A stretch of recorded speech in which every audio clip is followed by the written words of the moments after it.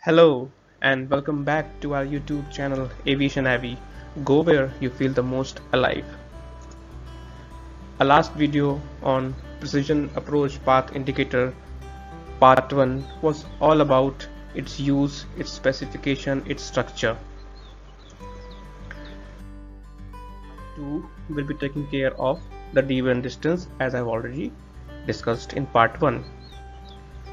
So it is also called as the sitting, the position or the D1 distance of the PAPI from the threshold. From this picture I would like to give you a glimpse of what part 1 is. If you haven't watched our video on part 1, please go through it. It will give you a better understanding of this video. So if an aircraft is approaching a runway and the pilot of the aircraft sees that all the PAPI units are glowing here, white, which means the aircraft is too high on approach. In the next picture, if an aircraft is approaching and the pilot could see only one red and rest white, and the red one is just adjacent to the runway, which means slightly high. If a pilot could see two red and two white, that means the aircraft is on correct approach path. Coming to the last picture, if a pilot finds that all the units are red, meaning the aircraft is too low and may hit the ground before the threshold.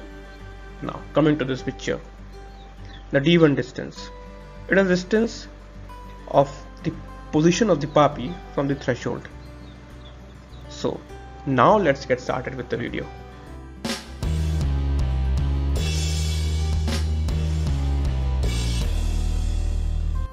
Before knowing anything about the distance, we should know the three basic concepts or three basic terms. We should know the meaning of these terms so that it becomes easier for us in the further video to understand the logic of the D1 distance. The approach configuration, MEST, or the minimum eye height above threshold, and the value of the angle M. So by getting these 3 points clear in your mind, I'll be able to help you out with the calculation of D1 distance. The approach configuration.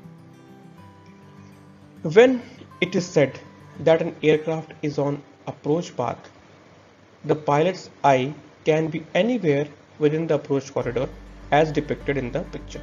So in this picture you can see PAPI units here, and there are two rays originating from the PAPI. The first ray is originating and going straight toward the pilot's eye, or it is also written as pilot's eye path. The second one, which is slightly higher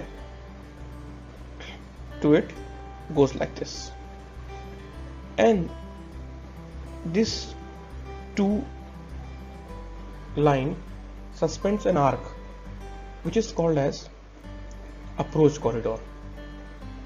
Now we can see a third line starting slightly ahead of the threshold and going towards the wheel of the aircraft. It is the wheel path, and this is the lower limit of the approach corridor. So what we can infer from this?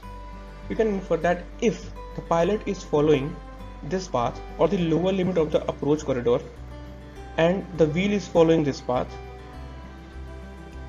it can be seen that the wheel could hit somewhere here, somewhere ahead of the threshold when the aircraft is landing at a runway.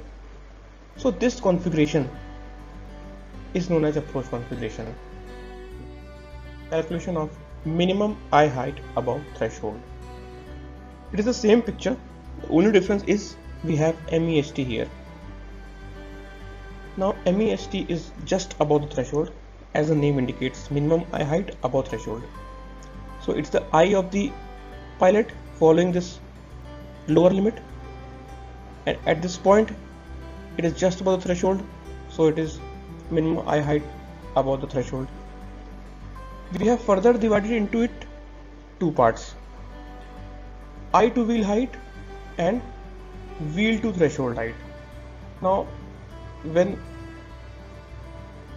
this aircraft slowly comes near to the runway, its eye to wheel height will be this, meaning if it is maintaining this configuration, approach configuration, it will have a eye to wheel height of this much and wheel to threshold height of this much. Note, EWH and WTH, meaning eye to wheel height and wheel to threshold height, are for the aircraft in the approach configuration and are not dimensions as may be measured for a parked aircraft resting on grounds. Meaning, when both this wheel of the aircraft and this wheel of the aircraft is on the ground, touching the ground, then you cannot substance EWH and WTH as both are on the same line. This is only found when the aircraft is in approach configuration. Calculating the angle M. In this picture, we can see 6 angles: angle A, angle M, angle B, angle C, angle D, and one in between B and C.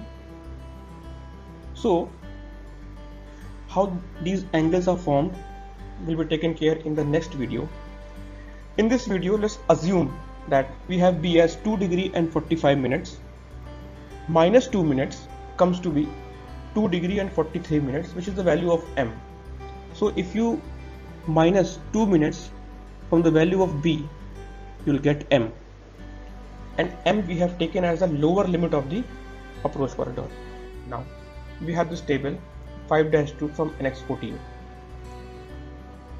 So it has 3 columns. First column says eye to wheel height of aeroplane in the approach configuration, meaning this one, this part.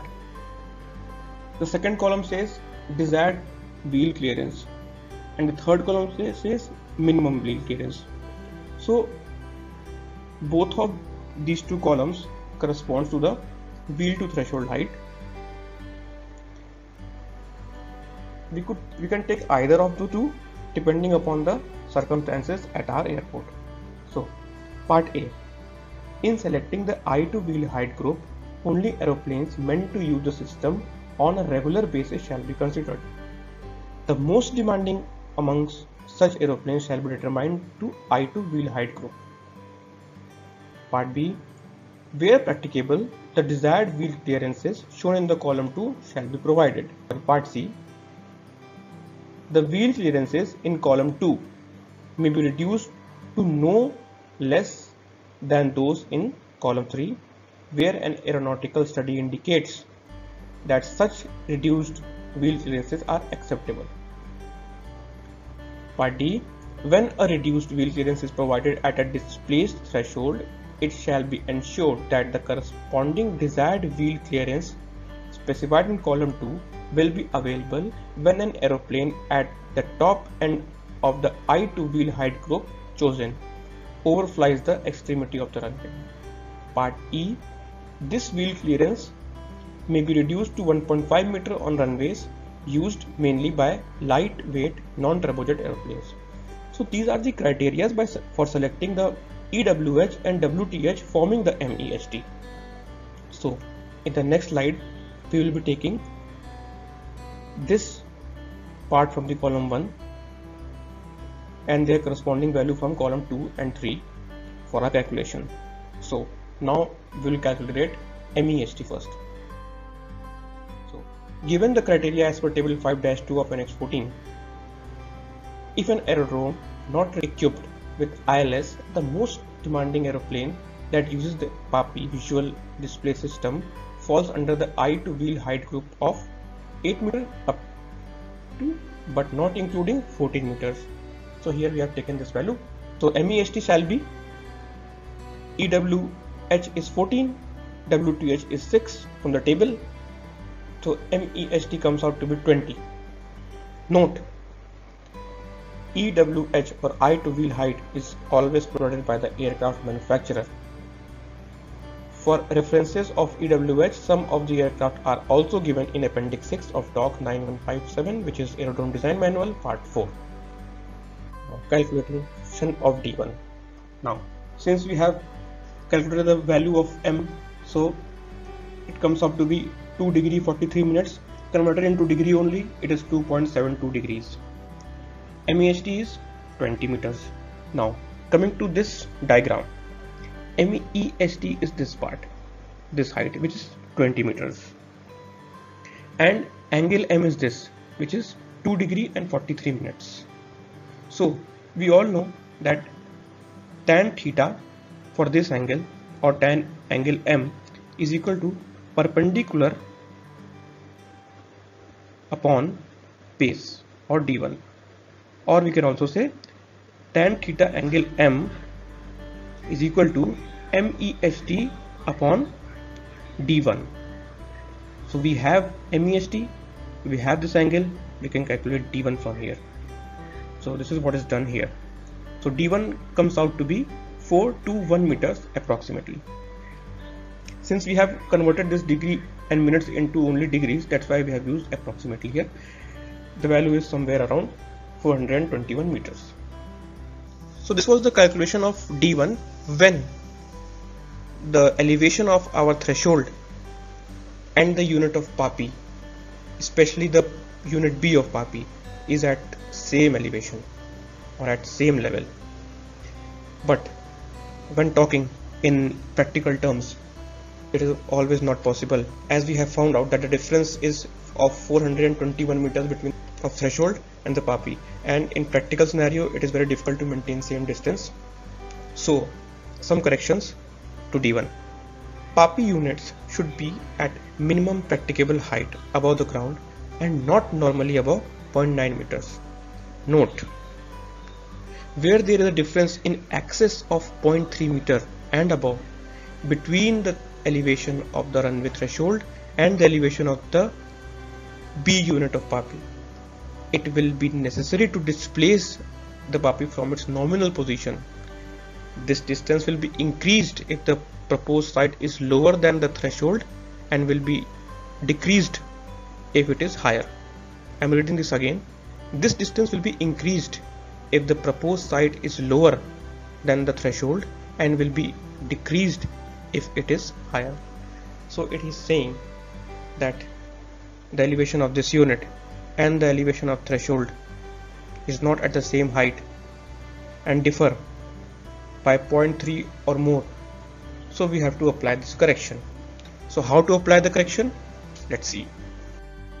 Assuming threshold elevation is about 310 meters. Elevation of the site of the PAPI is proposed to be installed is about 309.5 meters. Difference comes out to be 0.5 meters. Now the difference is more than 0.3 meters. We have to apply the correction. So effective MEST with reference to PAPI shall be now 20 plus the difference. We have to add the difference in the MEST height to get the correct position or the correct D1.